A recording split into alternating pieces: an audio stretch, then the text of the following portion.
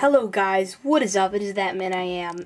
And sorry for the lack of videos, I've been kind of busy lately, but today I'm going to give you a review on the Fujifilm S4400.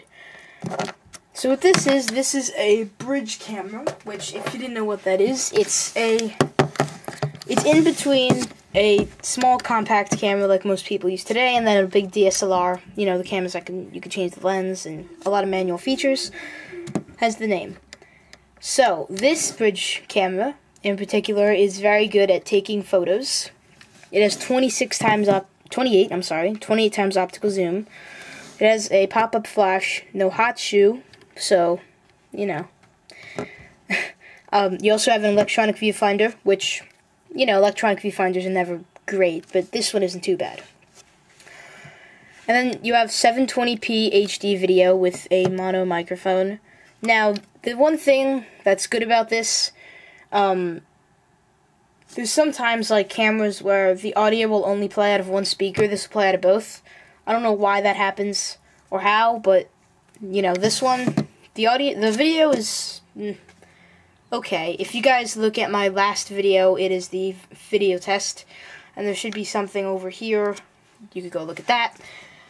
What you get in the box, you get manuals, you get a software disc, and then you also have this cable, which you plug this part into the, just focus. Okay, you plug this part into the camera, and then on the other end, there are two splitters. We have a splitter, see? One of them has the, left audio and video, and then the USB. So this is like your main control station. Now before I get into a lot of the camera's features, I just want to say I bought this for $150 off of Amazon, and for that price I think it was a pretty good deal. So you have plenty of modes. You also have panorama, which the panorama worked very nice, and it's just great. You have SR Auto. You know what, let me just roll through them real quick. I will show you. So, you have program, shutter priority, aperture priority, manual, custom, movie, panorama, and then here you can choose a different scene mode, which is like one scene mode. SR Auto, it recognizes which kind of scene and sets the ISO. This, you can program in one scene, and then it also selects the ISO, but if you don't want to change it from scene to scene, and you just want one programmed scene to be active, then that's what this mode is for. Let's leave it on SR Auto. That's probably one of the best modes of this camera. So, you also have face detection. Well, you can't like program in faces or anything like that, but here's what you can do. If you turn on face detection, it will automatically get the most exposure, and it will have the best looks for the faces if it detects a face. And then I think that it works pretty well. I mean, it detects faces. And let's see. So you can have face detection on, face detection off, and then the little icon goes away. Now on this you actually have a burst mode, which no one mentioned this, but my god, it's such a high rate of burst mode. So, you have different burst modes. Oops, that is not burst mode. So you have off, you have top 6, final 6, long period, top 20, and top 40. Top 40 is the absolute highest. And it's just immense. That's all I'm going to say. Like, let's see.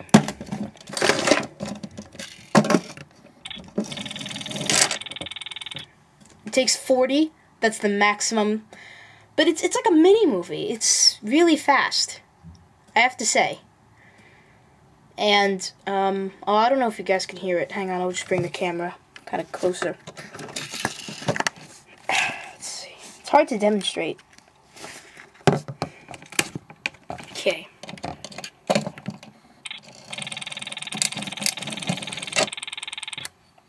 So the maximum resolution, you have to do it on S, which I believe is small, which I guess, you know, hang on a sec. Once this is done, I want to see what's small. There's S, M, and then L. which I guess is small, medium, large. But you, like, the maximum you can go up to, the 4x3s, well, with this mode, you only get 2 megapixels. Which I have to say, that's kind of disappointing, but it's a very fast burst mode. And, you know, the pictures in 2 megapixels don't look half bad. So overall, I really like this camera. I think, you know, you get what you pay for. And that is always true, no matter what you get. I paid $150 for this. The movie mode isn't the greatest, but the pictures are stellar, I have to say. I really like them. Let me just bring up the... So the max, this has a wide-angle lens, so you could do 3x2s, 4x3s, or 16x9s. The maximum resolution for 16x9 is 10 megapixels, and on a 16GB card, you get about 3,000, and that's more than sufficient for a vacation. And even if you don't have enough, you could decrease a bit to locate more memory and get some more photos. So you have tons of options here. You also have the manual mode, which tons of stuff. You get shutter speed, aperture. So let's see if I wanted to mess with the shutter speed.